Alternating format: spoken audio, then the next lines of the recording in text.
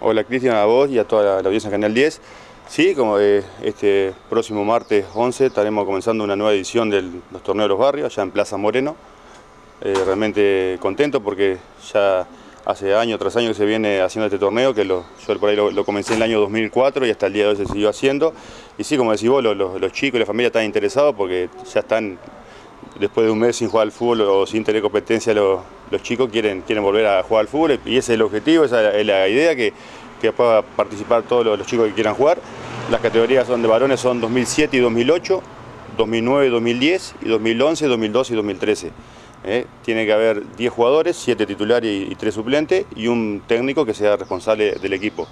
Más allá que si ese día llega un equipo armado a último momento y le vamos a buscar la vuelta, me hago yo cargo del equipo, responsable del equipo, pero la idea es que jueguen todos, así que invitamos a todos los chicos que quieran jugar, que el martes a las 4 de la tarde se acerquen a la Plaza Moreno, y bueno, y ahí sí me tendré que organizar, depende de la cantidad de equipo que haya, y arrancar a jugarlo lo antes posible. Bien, ¿las nenas juegan o no? Bueno, y también las chicas este año vamos a jugar a nivel de participación, para que como Pecarista arrancó con fútbol femenino, la idea también es que si hay 2 o 3 equipos de chicas poder jugar, que juegan algunos partidos entre ellas, amistosos, pero que puedan jugar.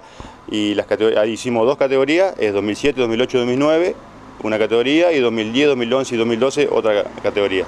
Así que por ahí me está dando una mano Natalia Cabral, que es la que está trabajando en Pecarí. Así que bueno, la idea también es que ella pueda participar. Muy bien. Bueno, Rolly, entonces, van y hablan con Bocacha, ¿no es cierto? Sí, bueno, si alguien quiere retirar planilla, ya han ido los chicos, pero Bocacha tiene planilla, que está él siempre en el barrio Medalla Milagrosa, al lado de la canchita de la plaza, así que pueden retirarlo ahí, o en mesa de entrada a la municipalidad, o yo también tengo planilla. Perfecto. Cuando van a rellenar las mismas, ¿qué requisitos tienen que cumplir? No, la categoría nomás, el nombre del chico, la categoría más, ya que acá nos conocemos todos, sí, o sea que no es que tiene que llevar ni documento ni nada, porque ya te digo, los mismos chicos se conocen qué categorías son por los clubes, así que bueno, la idea es poner el nombre del equipo y el nombre de cada uno de los chicos y el nombre del técnico, obviamente. Está muy bien. Bueno, Rolly, así que en caso de quedar algún chico que quiere jugar pero no tiene equipo, ustedes ahí lo ubican, siempre pasa así al menos. Sí, siempre pasó así, la idea es que se acerque y que me diga a mí que le falta equipo, o que quieren armar un equipo, son 5 o 6 y le falta un jugador, conseguimos un jugador, pero la idea, ya te digo, el objetivo es que jueguen todos. Muy bien, muy bien. Bueno, así que ¿en qué día de la semana se va a jugar? Bueno, vamos a comenzar el martes, depende de la cantidad de equipos, veo cómo reprogramo toda la semana. Si hay mucho equipo, obviamente vamos a jugar todos los días para aprovechar, sobre todo si no llueve, el buen tiempo. Pero en principio los cito del martes a todos los chicos, y ahí haremos el fixture y los días de partido. ¿Y en qué horarios? Bueno, a las 16 horas están citados. Más allá ya te digo que me haya un tiempo organizarme, pues depende de la cantidad de equipo, porque también viene un equipo de cada categoría de Barú, ya está confirmado, así que bueno, si Dios quiere va a haber varios equipos. Muy bien.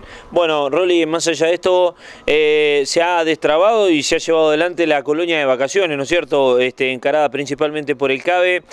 Bueno, ¿en qué le ha parecido la misma? Sí, bueno, gracias a Dios la colonia ha sido un éxito. 200 chicos han participado de la colonia de vacaciones. Desde el municipio, como todos los años, se han becado. Hemos becado 50 chicos. Y bueno, gracias a Dios, muy conformes los padres, al menos con lo que pude charlar.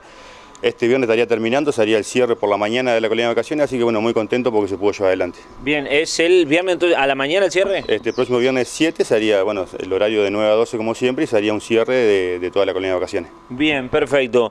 Rodolfo, ¿cómo viene el convenio que han hecho con Anselmi para los electros? Bueno, también hace muchos años que la federación empezaron a exigir los controles cardiológicos, los electros.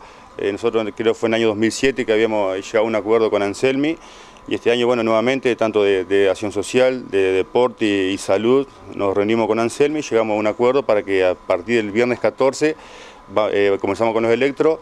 El costo total es de 600 pesos, el municipio se va a hacer cargo de 350 pesos y el chico que va a hacerse el electro, el deportista, tendrá que abonar 250 pesos cada uno.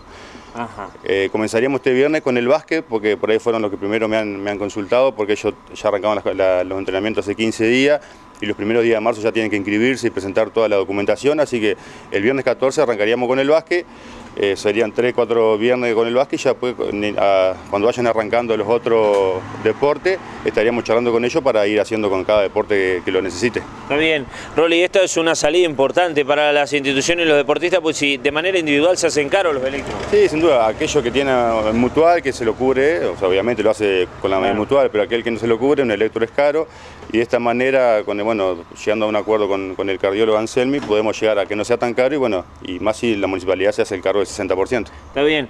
Rolly, entonces, digamos, todos los chicos que practican deportes en clubes tendrán la cobertura, se arranca por el básquet del CABE y después se irán organizando. Sí, yo a medida que vayan comenzando las actividades me voy reuniendo con cada presidente de cada subcomisión y poder coordinar para que ellos se puedan hacer todos los electos.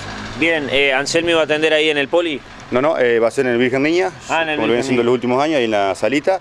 Lo que sí, yo obviamente más allá que voy a hablar, lo que nos pidió Anselmi que sean responsables y que saque el turno que vaya, claro, porque él dejó el viernes tarde exclusivamente para los deportistas de Villa Lisa, así que si se comprometen tendrán que ir para cumplir con el cardiólogo también. Está bien, y ahí para el deportista es solo 250 pesos. Exactamente. Muy bien. Rodolfo, que sea un buen año, muchas gracias. Gracias a ustedes también, muchas gracias.